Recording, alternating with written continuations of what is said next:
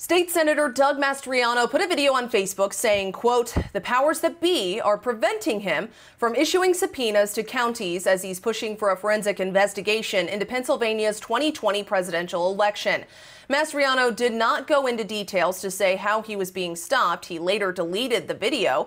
President Joe Biden won Pennsylvania by more than 80,000 votes, and courts have repeatedly thrown out Republican claims about election fraud. Democratic Senator Anthony Williams says Mastriano does not have enough votes from Republican senators to issue those subpoenas, even though he says Republicans won't come out and say it because they fear Donald Trump.